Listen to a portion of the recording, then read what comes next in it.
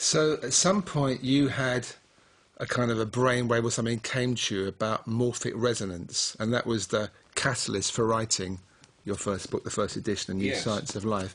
You want to explain how that came about and how you developed the theory? Well, when I finished at Harvard studying philosophy and history of science, I went back to Cambridge to do a Ph.D. And I'd originally planned to work on animals. But then I realized if I worked with animals, I'd spend the rest of my career killing and cutting up animals, and I just didn't want to do that. So I switched to plants, which I was also very interested in. And I worked on plant development, how plants grow and develop.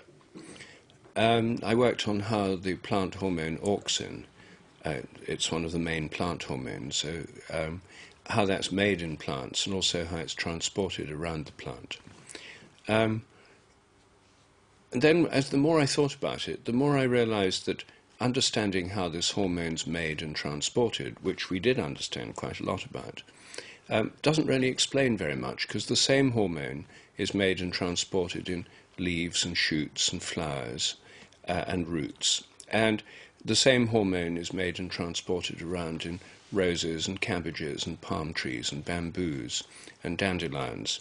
And in a way, this explained too much. It didn't explain why flowers were different from leaves, and it didn't explain why dandelions were different from palm trees, because the hormone's the same in all these cases.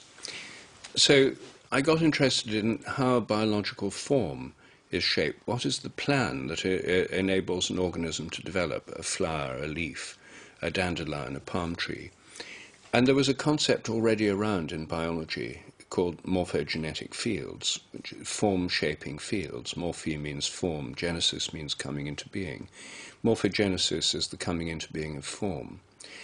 And the idea that had been around since the 1920s was that organisms had these invisible fields that acted as plans, shaping organisms.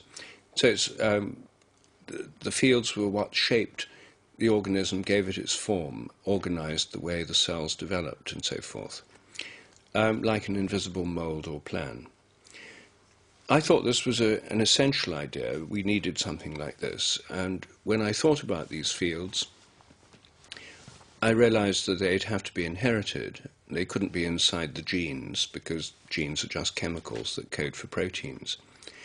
So I wrestled with the idea of how they inherited and came up with the idea of morphic resonance, a kind of memory based on a resonance across time. So a dandelion inherits its dandelion fields by resonating with past dandelions. This involved a new kind of action across space and time, a resonance of form. So that idea I came up with when I was working at Cambridge, where I was a fellow of Clare College, and I was also at the time a research fellow of the Royal Society. And I realized that this was going to be controversial, and I wasn't sure if it made sense or not. So I spent a lot of time discussing it with people. Then I took a job in India working in an international agricultural research institute on plant growth, on tropical crops. And I spent another 4 or 5 years thinking about this. And it made more and more sense the more I thought about it, until I finally decided to write about it in my book, A New Science of Life, which I did originally in India. I wrote the book in India. Because you were in India for about 6 years, I think, weren't you? Yes, well, 7 altogether. I worked at this institute for about 5 years, ICRISAT, the International Crops Research Institute for the Semi-Arid Tropics in Hyderabad. And then I wrote the book in the ashram of Fr Bede Griffiths, who was an English Benedictine who lived in an ashram in South India, a Christian ashram, very simply in a simple community on the bank of a sacred river. So I needed somewhere to think and write. He invited me to stay at this ashram, and I had a lovely time living there and writing the first draft of my book, A New Science of Life. And that's the book that's just been reissued again in a completely updated version. So what does it cover then, A New Science of Life? What would people who are going to buy the book, what they actually learn? Well, it starts by dealing with the unsolved problems of biology. what is it that biology hasn't solved? And there's a lot of things it hasn't solved. One is how form develops in animals and plants. Another is how consciousness works. Another is the problems of parapsychology. It simply can't grapple with things like telepathy. That's why they're kind of taboo within science at the moment. And the nature of evolution, the inheritance of instincts, all of these are unsolved problems. And what I suggest in the book is that the idea of morphogenetic fields, form-shaping fields, and morphic resonance, an inherited memory, a collective memory that each species has, each individual draws upon and contributes to the collective memory of the species. I suggest that these are the way that organisms work, inherit their behavior. This plays a huge part in evolution. And I try and explain how the fields work, what morphic resonance involves, how it gives us a completely different perspective on the way life works, one which is consistent with evolution. It's part of a holistic picture of life, and which points, I think, to what the book's called, A New Science of Life. So that's what people will find if they read the book. And it's written for general readers. It's slightly technical. I mean, it's not very technical, but and I did my best to make it completely comprehensible. But it would be probably easier for people to read if they'd done GCSE in science, or possibly even A-level biology. But even without that, it's still something that most people can follow. I think one of the things that intrigued me was there's a certain parallel between the morphic fields and the way the mind works, insofar as you talk about the more experienced, let's say, or a more evolving the species is, then the stronger that gets over time.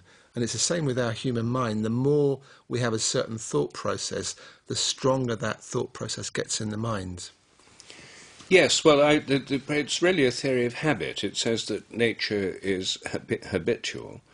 And in my book, The Presence of the Past, I developed this idea much further and apply it more to the mind and social organization.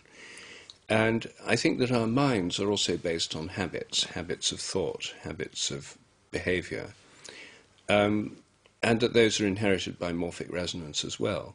So I started off applying this theory just to the development of plants and animals, to embryology, to the growth of plants, and to chemistry, to crystals, because it applies to chemistry as well.